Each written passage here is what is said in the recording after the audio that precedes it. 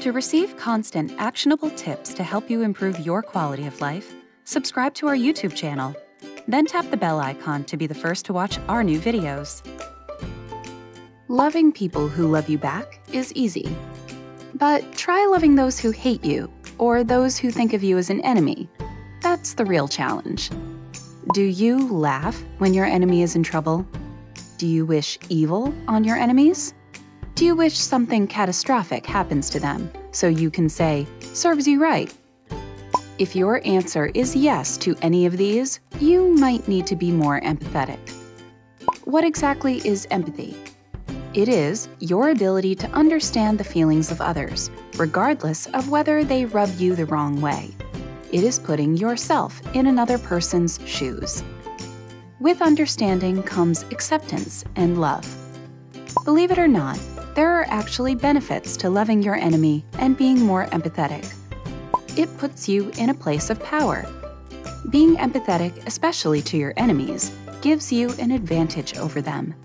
You understand them, see their perspective, and that's an advantage in itself. It frees you up of negative emotions. You won't have to deal with resentment if you're more empathetic, because you understand why they do the things they do. Therefore, you don't have to get angry or keep holding grudges. You can just forgive them and move on with your life as a happy person. Now, how do you love your enemy or someone who has hurt you in the past? 1. See them as a fellow human being. It is easier to forgive and love someone when you see them not as a person who hurt you, but as a human being like yourself. In this way, you would be able to see past their faults because you're not free of your own faults. 2. Make forgiveness a choice. Be intentional about forgiving them. Make forgiving your enemy a choice because it benefits you more than it does them.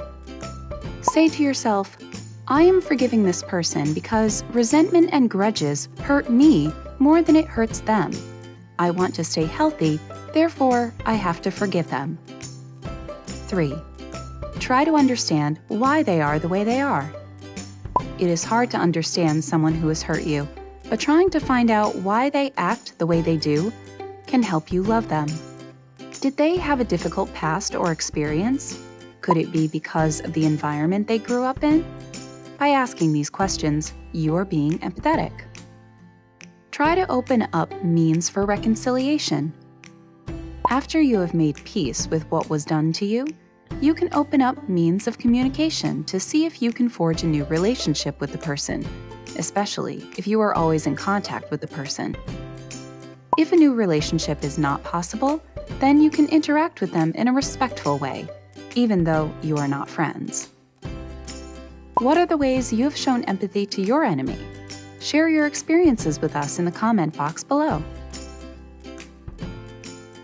If you liked this video, give it a big thumbs up, and don't forget to share it with your friends. For more hacks and advice on living a purposeful life, subscribe to our YouTube channel. See you next time.